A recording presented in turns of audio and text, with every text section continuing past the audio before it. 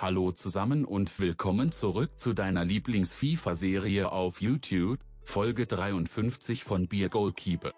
And if you don't understand German, hello everybody, welcome back to your favourite FIFA series on YouTube. It's Goalkeeper, episode 53. And as always, if you have been enjoying the series or the content on our channel, make sure you subscribe. We're on the road to 2k subscribers. Hopefully we can hit that by the end of the year. Leave a like on the video and don't forget to turn your notifications on. So the first game of the episode is against Stuttgart, and we're at home this time. We didn't have a very good home debut, so hopefully this one will be a load better because the last one was pretty terrible.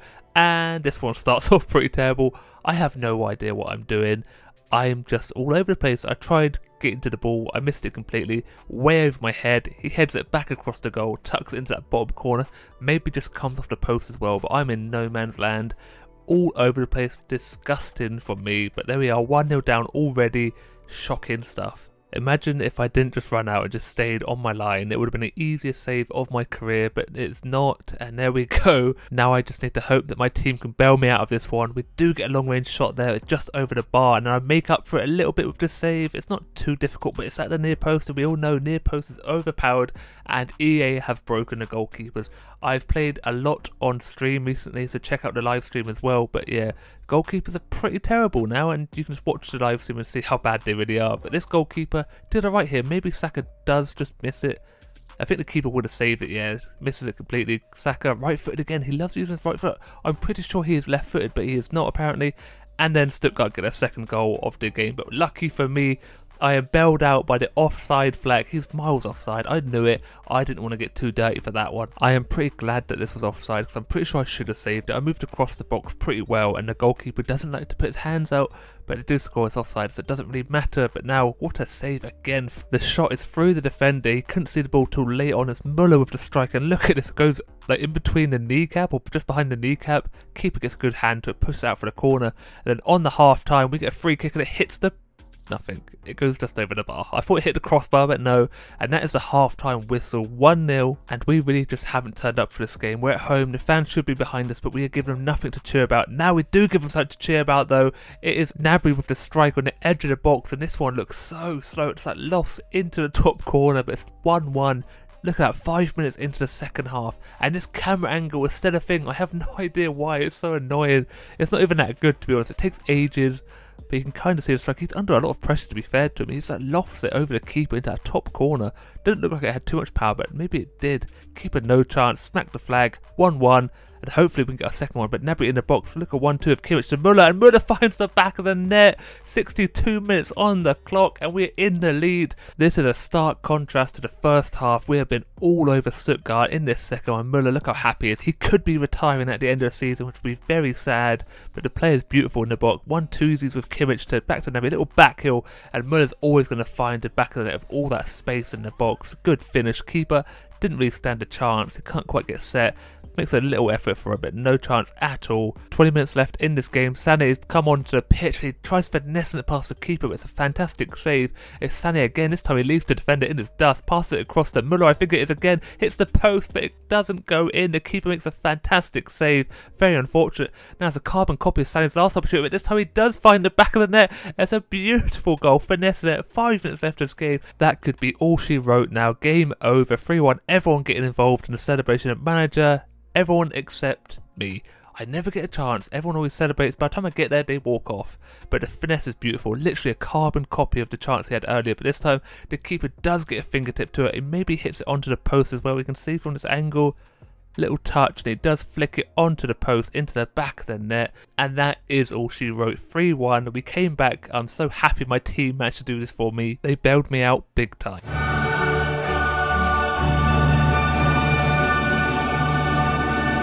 But now we have finally returned to Champions League football, and all it took was us to leave Arsenal, and there we are, Odegaard as well, both leaving Arsenal to play Champions League football. It's a bit ridiculous, but we would take it. Both very happy, and this is going to be a tough one. Napoli at home.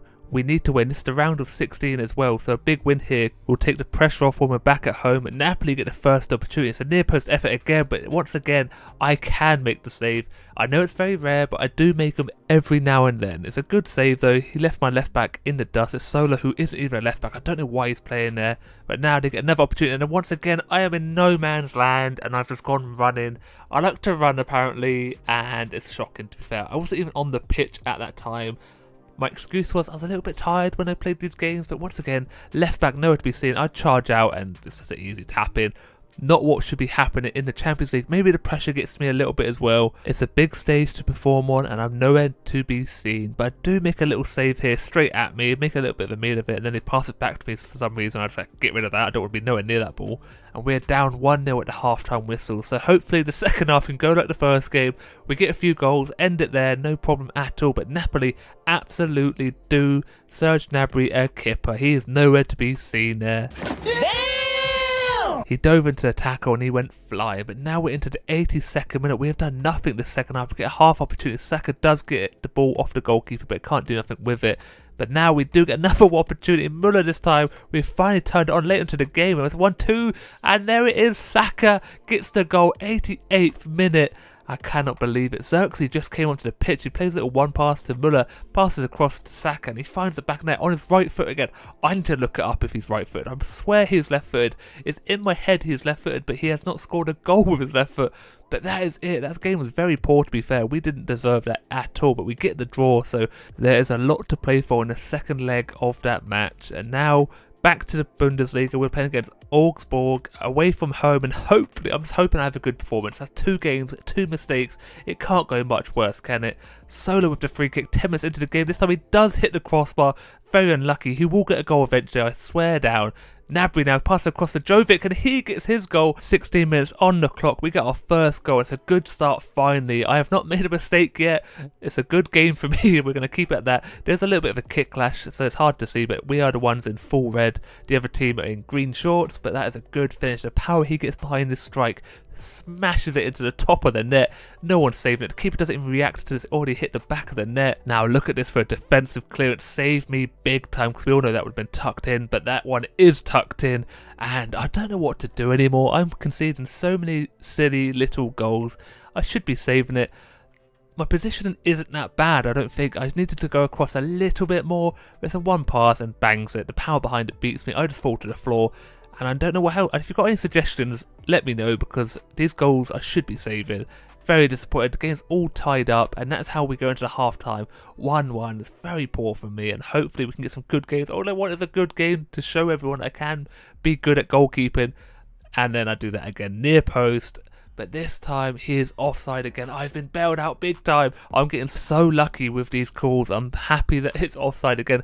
But this time I've got a little bit of beef here, because if you watch my goalkeeper, I think I come across perfectly. And look at, why did he change the angle? What is going on here?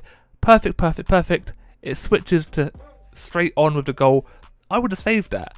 I'm not happy, and this is why I'm judging FIFA at the moment. Everything seems to be going wrong for me. I can't seem to do anything, especially when you see other goalkeepers making saves like this. It is ridiculous. We cannot seem to find the back of the net. We've had so many opportunities. John Stones over the header, not on target. This time the keeper didn't have to make the save, but he probably would have saved it anyway, because he's on absolute fire at the moment. But now Gnabry, the defender, dives in. He passes across to a new boy. Look at this shot.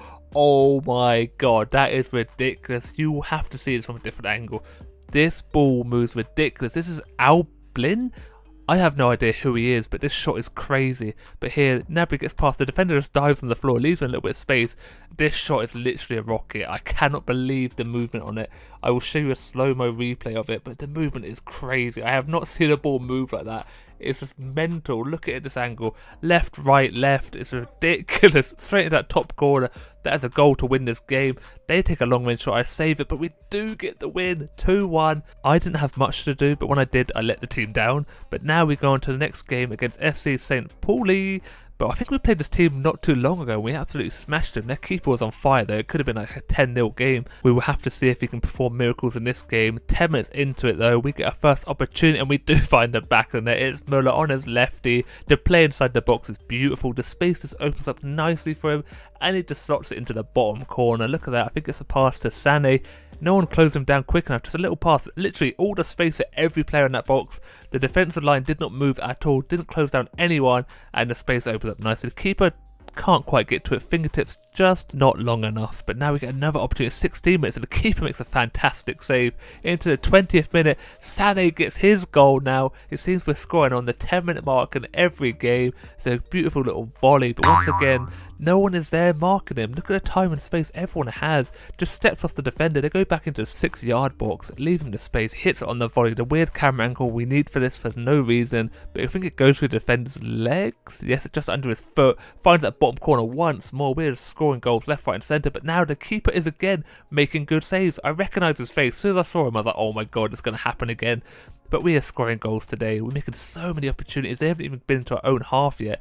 And here they are with their first opportunity, 35 minutes into the game. And look at that. He just dribbles the ball to me. Literally just hits it so slow. We go into the half-time whistle, 2-0 up. Hopefully two more goals to finish this game off, make it dead, and look at that for a goal. Solar left-footed. I don't know why he's over there. Maybe it's a corner, but it's an absolute belter at that top corner. Left-footed, and the keeper has no chance. He's stranded. He's taken a beating. His defence has not given him any cover at all. I believe that is Solar's weak foot as well. He always takes his free kicks with his right, but look at that. It's a laser beam. Keeper kind of gets stuck in the mud. Hand just doesn't come out quick enough. 3-0, 85th minute, and we're still not done. This time it is Goretzka on the score sheet, making it 4. This game is long gone now. They have no chance getting back into this one. They have like one opportunity as a little dribbler. Once again, we're bombing it down the right wing. Little cut back to Kimmich. Pounds the ball across to Goretzka, and he just wellies it into the bottom corner again. Keeps it nice and low. Keeper can't get down quick enough. Not quite the bottom corner, but once again 4-0. And now into added time, and we're still not done. Saka finds the back of the net. Stop! He's already dead. This time he does use his left foot, and this has been an absolute bloodbath. It is ridiculous how many goals we have scored. I'm not going to complain. I get in that celebration a little bit. You see me dive into the picture. But there we go. Once again, no one defending. They're just all over the place. The space just is there in the box. They should be closing down the men. They choose not to. Saka comes on as a sub, finds the back of the net with his goal, and that is where the game ends. 5-0. Absolute storming performance. That is what we need to end the episode on. Once again, I have nothing much to do, but that is going to be where this episode ends. I hope you did enjoy. If you did, don't forget to leave a like and subscribe. Turn your notifications on. And as always, look after yourself, stay safe, and I'll speak to you next time. Goodbye.